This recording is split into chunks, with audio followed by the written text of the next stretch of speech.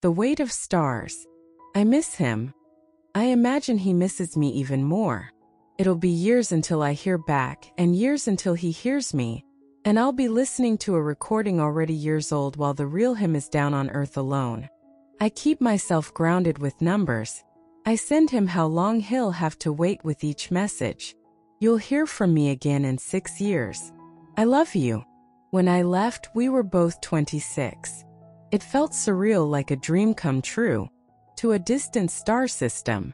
He never understood any of it, no matter how many times I laid out the diagrams or drew playful illustrations of where I was going. This is Starhaven, I said, and this is its moon Enceladus. There's evidence of life there. I explained intricate calculations for oxygen levels, potential plant growth, and microbial organisms, even before I dared to hope I might actually go. He never really supported it. He thought I wouldn't be chosen. He let me apply because he figured I'd never make it. And I did plan to stay behind with those odds. Stacking boxes in the shop, doing the financial work. The sound of him calling me from the back office. Can you help me with this?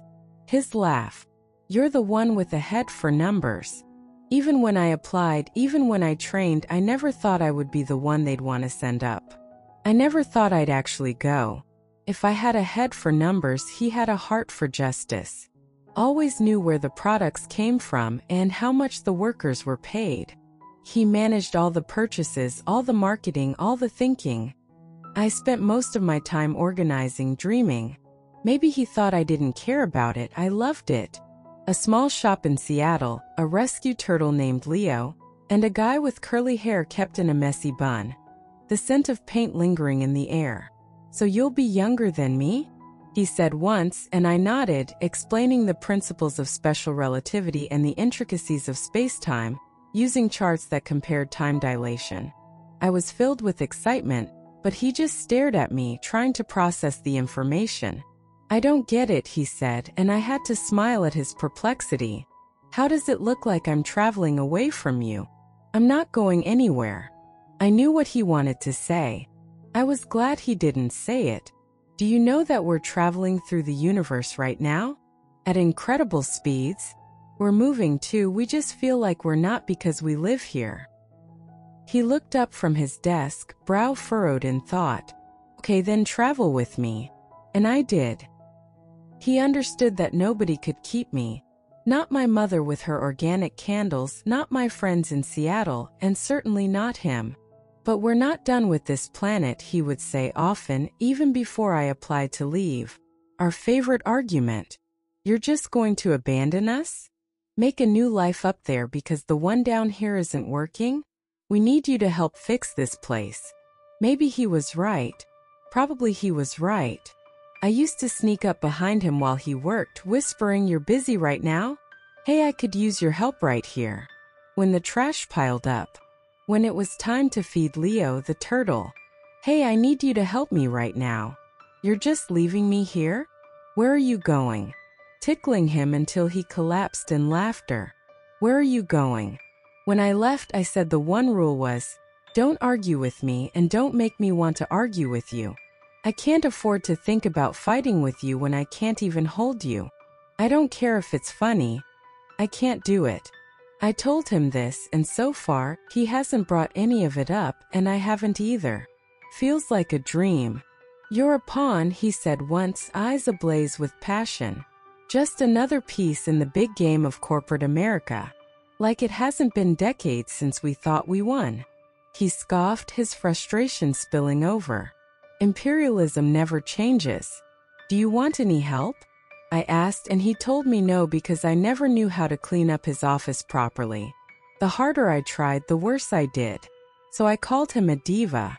Does he remember my face? The full lips he said he loved.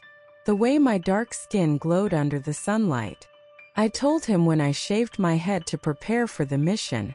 Space required simplicity. I wanted him to picture me right. It took him months to get the message, and I thought about how he imagined a me that didn't exist anymore. I want to remember him right. His long fingers and expressive eyes, the beanies he wore to keep his hair in check. I hope I remember his face even as it changes. And it's not my body aging. It's my mind learning how to survive in the vastness of space. I imagine he thinks I'm totally out of touch with him, lost in my calculations, and he's right. If I ever get back, I don't know how I'll reintegrate. I don't know how I'll comprehend life back on Earth knowing I was up here and he was down there struggling against everything. What can I do to help him?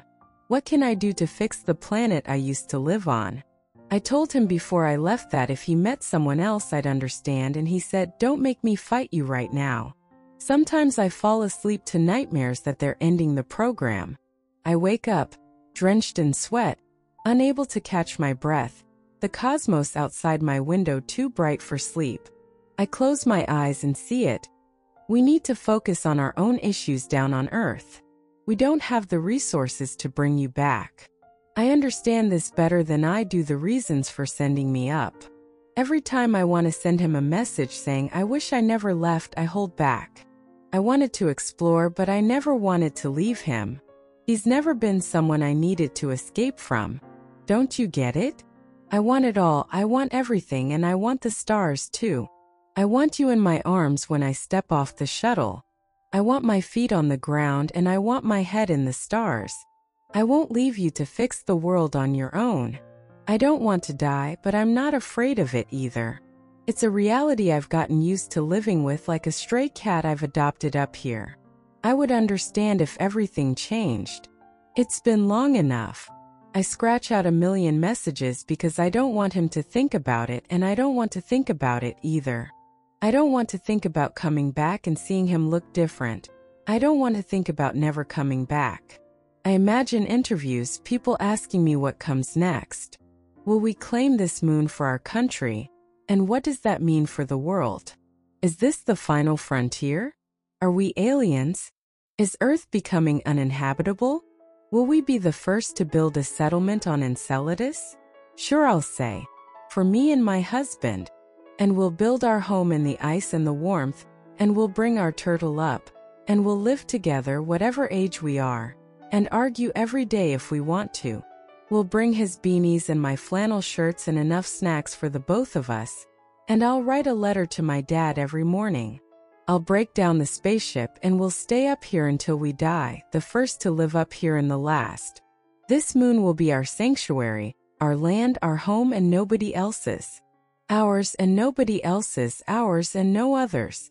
Me and my husband's. For me and my husband.